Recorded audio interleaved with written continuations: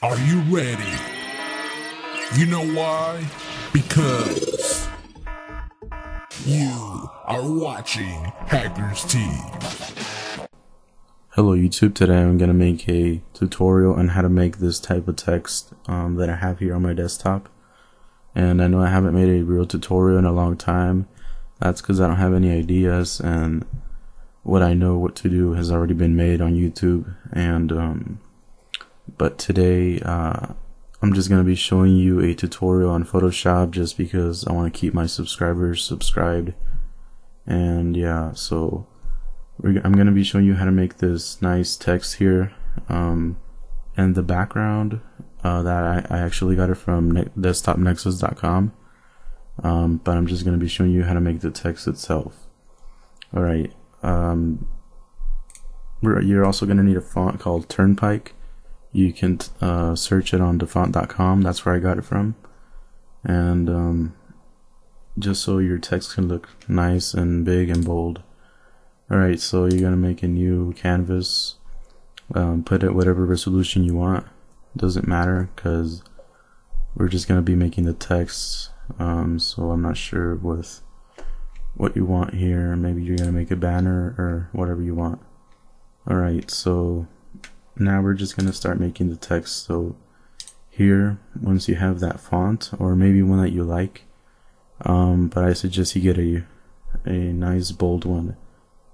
Alright, and it'll look better on that one. But if you don't want to search for one, any font would be great, but the Turnpike just looks better with this type of effect. Alright, so just type in whatever you want.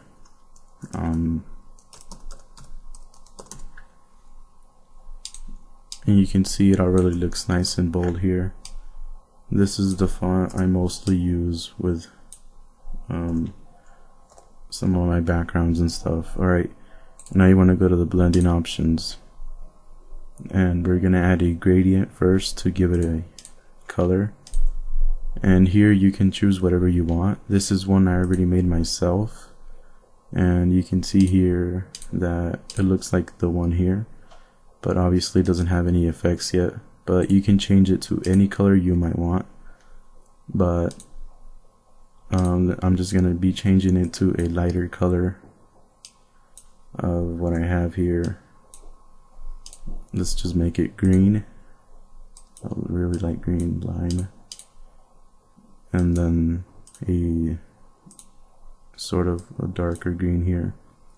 Then hit OK. Now that it has some color, let's make it, give it a drop shadow. You can leave this at multiply or normal, doesn't really matter, it's the same thing.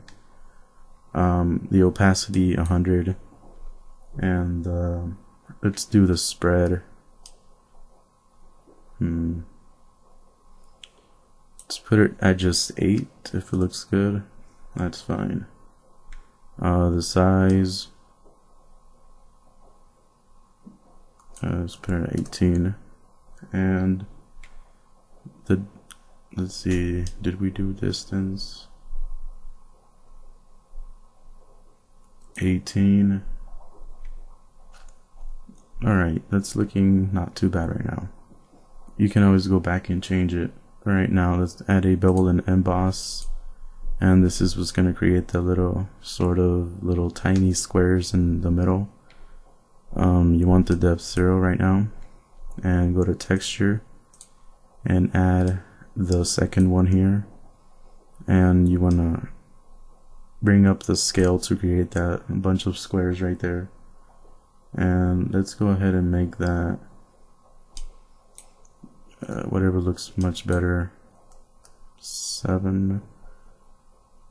And it doesn't look like this really, because when you zoom in it's all going to change, but around 7 is good.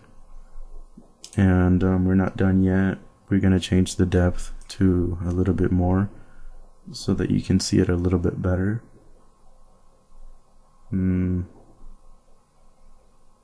Let's try 470. Alright, that's looking good. And let's click on invert so it doesn't look like too much. Alright, And now here you can change some things if you want, but you don't have to. But I'm just gonna leave it around 100. Alright, just because I like the little change that it has on there. Then we're gonna give it a stroke for the outline, the white outline. Let's make it white. You can obviously make it whatever you want, depending on what your background is. If it's a dark background, then you might want a white one. But let's see, you want to give it a really big stroke. Alright, and that should be it really. Make the opacity 100, it's already there. Then you can save it as a style so that if you ever want to redo this, you can have it saved. Just click on new style, give it a name, and make sure these two are checked and hit OK.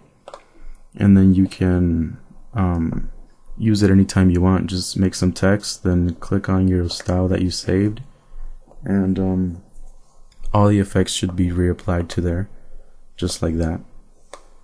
Alright, and to add a background, in case you don't know how, make a new layer, put it under that one, click on place.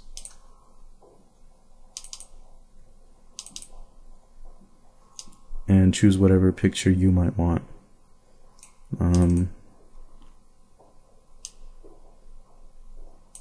And this one I also got at desktopnexus.com. Alright, and yeah, there you go. And when you zoom in, it's gonna look better than here. It's just the texture in the middle looks awkward when it's all zoomed out, but this is what it would look like in real pixels.